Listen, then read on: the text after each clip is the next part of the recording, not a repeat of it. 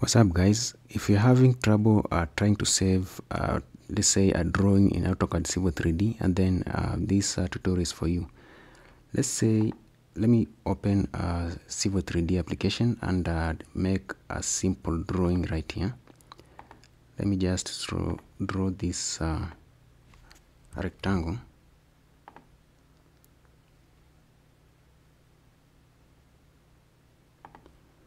Like that. And then when I try to click on save, I'll get this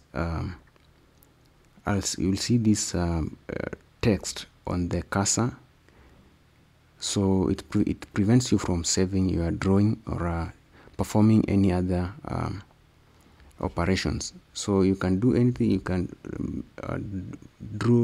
you can make a drawing, you can label, but you can't save this one. So in order to solve that, type the command file dia, FILEDIA, and hit enter. You can see the value there is 0.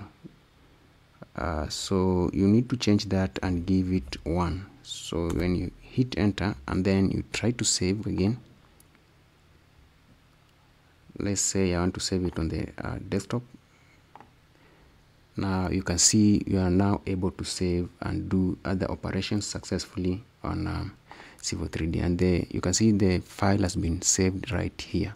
So that's how you save a file. That's how you solve the save problem in AutoCAD Civil 3D.